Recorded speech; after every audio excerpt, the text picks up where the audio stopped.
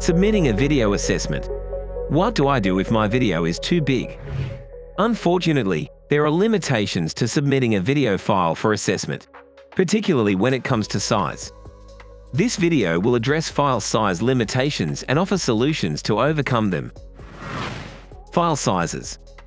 The size of a file will depend upon the duration of the video, the resolution size, and the compression format used.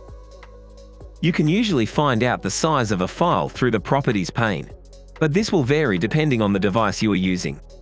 There are two avenues through which you can submit a video file for assessment in Connect: through the Record Video button and through the Panopto student submission method. Whatever method you use, it is a good idea to keep your video file sizes as small as possible. Using the Record button has limitations on the file size, depending on whether you use the webcam, upload a file, or record directly through your phone camera. The Panopto method doesn't limit the file size. However, if your video file is too large, it may take a very long time to upload it, especially if you have a slow internet connection. In some cases, uploading a very large file would simply fail. So how do we get around these limitations?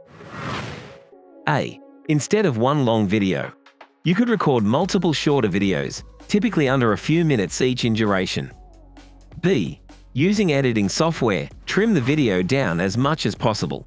Cut out any unnecessary footage or export your footage as multiple shorter clips. Most editing apps also allow you to adjust the video resolution or bitrate lower during the output process. There are many free editing applications that you can use to do this. C. If recording on your phone or camera, consider recording the video at a lower resolution setting. For instance, capturing a lengthy video in 2K, 4K, 8K resolution or RAW format can result in an excessively large file size, making it cumbersome to upload, and potentially causing playback issues for your teacher. Where possible, choose HD quality. D. If you have recorded a video that has resulted in a file which is too large to upload, you can compress the file using an application such as VLC or other video compression and formatting tools. We'll look at this later in this video. If you're having difficulty uploading from your phone or tablet, or your internet is too slow, you could transfer the video file to another device such as a desktop or laptop and upload through Connect from there. We will cover how to do this in another video. F. If none of the above options help, contact your teacher. As a last resort, you may even be able to transfer the file onto a USB and send that to your teacher. Do not use this method unless you have attained approval first. Compressing a file using VLC. So you have your video file ready to upload, but it's just too big and you want to compress it. There are many different apps that will compress a file such as VLC, Handbrake, and Adobe Rush. You can download these apps to mobile devices as well as a desktop or laptop. There are also many other free online apps. We're going to demonstrate how to compress a file using VLC. This program is free, available across multiple platforms, and is often available on TAFE Queensland computers. It is a popular media player for video and audio, but it does have an additional function to compress videos. If you don't already have it on your computer, download and install it from www.videolan.org/VLC. Launch VLC and select Media. Then select Convert/Save. This will launch the converter. The first thing we need to do in the converter is select the media we want to convert. To do this, select Add. Next, we'll locate and select the file we want to compress. Before we go any further, let's take a look at the current size of this video. By right-clicking on the icon, we can select Properties from the drop-down list. You can now see that the file is 46.5 megabytes in size. Click on the Details tab. Here we can find out the actual bitrate size. You should make a note of this number. Now we can cancel this pane and go back to our video file. Make sure that it's selected and click Open. You'll see that the file has now been added. You can add more than one video at a time.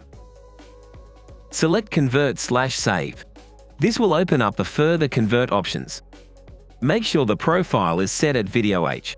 264 and is an MP4. By default, it may convert your video's dimensions by half the size and lower the bitrate significantly. However, this is not always the case, so let's go into the settings and make some changes manually. Click on the tab for the video codec. You could experiment and change the quality level or frame rate. However, the easiest method is to change the bitrate. We know that the current bitrate is 6,299 kilobytes per second. To reduce the file size, we reduce the bitrate. Let's reduce the bitrate by approximately half and see what we get. It's probably unwise to reduce it too much, to ensure the quality will still be high enough for your teacher to view it. We could also open the resolution tab and change the actual video frame size to something smaller. As it was already 1920 by 1080, we will leave it on auto. Save the settings, which will take us back to the main window. Click on Browse to select where you would like the new file to go. Give it a suitable name and save it. Now that everything is set, press Start. You'll see a black window with a VLC icon, which will appear to be playing. It's converting in real time, so this will take as long as your video's runtime. You can minimize it while it does this, but don't close it. Once it's done, the video will be ready to play or, more importantly, converted to a small enough size that you'll be able to add it. Double-check the quality and size before you try to upload it, just to ensure it is suitable. If not, you can always try processing it again with different settings. It may be easier to use VLC on a desktop computer rather than a phone. There is another video in this series that looks at transferring video files from your phone to a computer.